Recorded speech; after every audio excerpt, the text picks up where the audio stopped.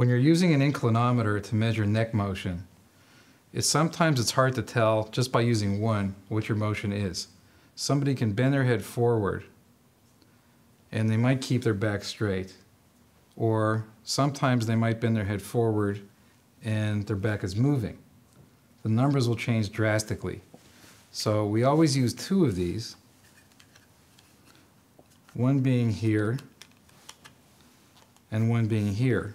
That way, if they do move their back, we subtract the bottom number from the top and you get the true difference between the two. It makes a difference where you put the first one on the head. So to discover the exact spot, we start here and draw an imaginary line between the corner of the eye and where the cartilage of the ear meets the head. If somebody's wearing glasses, you can simply put it on the glass stick. But since Joey does not, we're going to place this here and turn the dial until the black arrow lines up with the blue fluid. At that point, put this on the head and move it until you get the same black arrow lining up with the 0. And that's how you locate the first one. As for the second one, if you leave this midline, and I'll just turn Joey around so you can see what I'm talking about. If you leave this midline and Joey moves his head back, watch what happens to the inclinometer. It will shift down the spine, which is not what we want.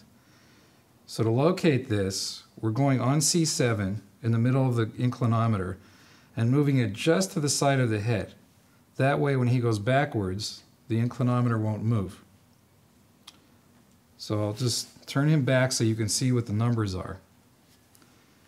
At this point, we'll zero the inclinometer, so that black arrow is on the 0.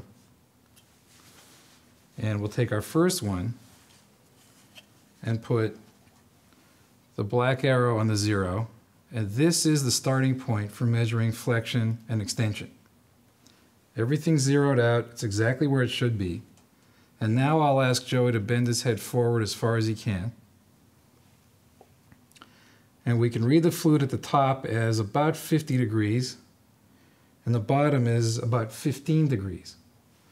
So when he comes back up again, 50 minus 15 is 35, and that's the true motion between the first and second inclinometer. Now we can also immediately go to the back once this is at 0. So bend backwards as far as you can. And so the top one is reading about 60 degrees. The bottom is reading about 15 degrees. So 60 minus 15 would be 45 degrees. That's flexion and extension. For the AMA guidelines, we'd be doing this 3 times, and hopefully they'd be within 5%, 5 degrees or 10%.